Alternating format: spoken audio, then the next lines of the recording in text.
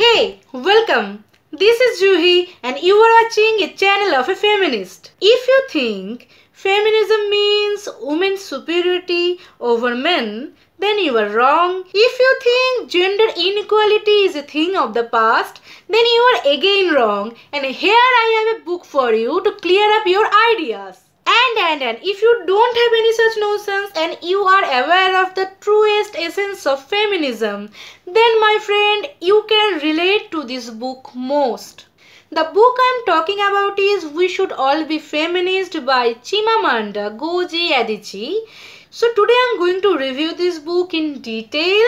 Please watch this video till the end without skipping to gather all the information about this book that I have gathered, at least if not all, then most of them. So without much ado, we are gonna start. So let's get started with today's review.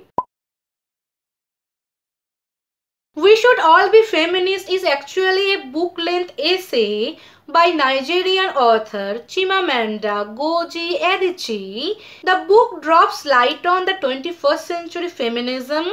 It is actually adapted from the TED Talk of the same name that was delivered by the author in 2012. The book was published in 2014 and an audiobook version of the book is also available that is narrated by the author herself. Now coming to what the book is all about, the book actually analyzes what it means to be a feminist, how the label feminism should be embraced by all and respected by all, and it should not be a slang as some people use it in our current society. It drops light on the fact that feminism is all about gender equality rather than reversing the gender role and making men inferior. The book contains some very general examples of life situations that everyday women goes through.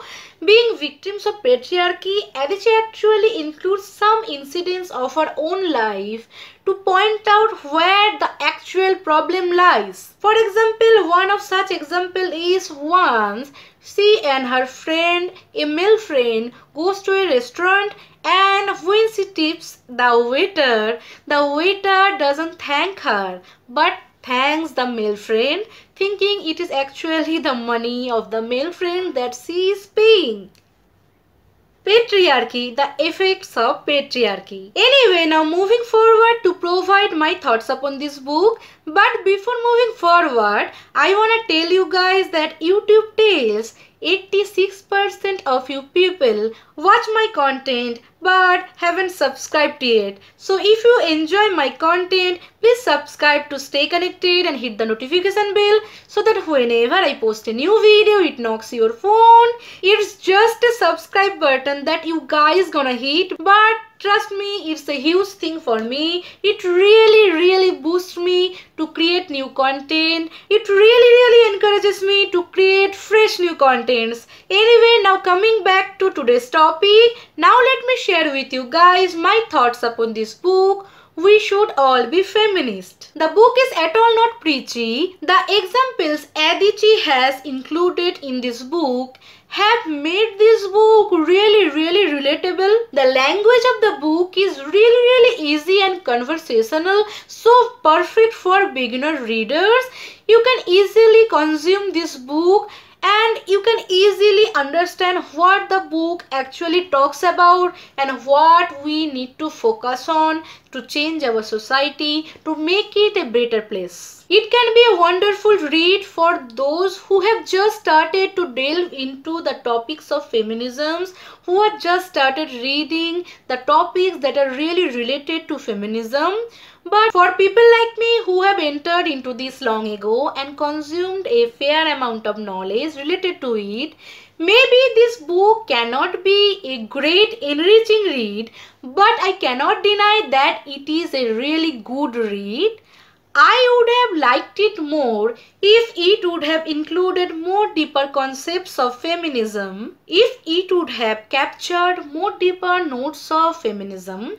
I liked this book, I enjoyed this book, but I would have liked it more and more if at least Adichie would have touched those deeper concepts. At least touched, if not discussed more, at least have touched. It is definitely a good for beginners who have just started learning about feminism.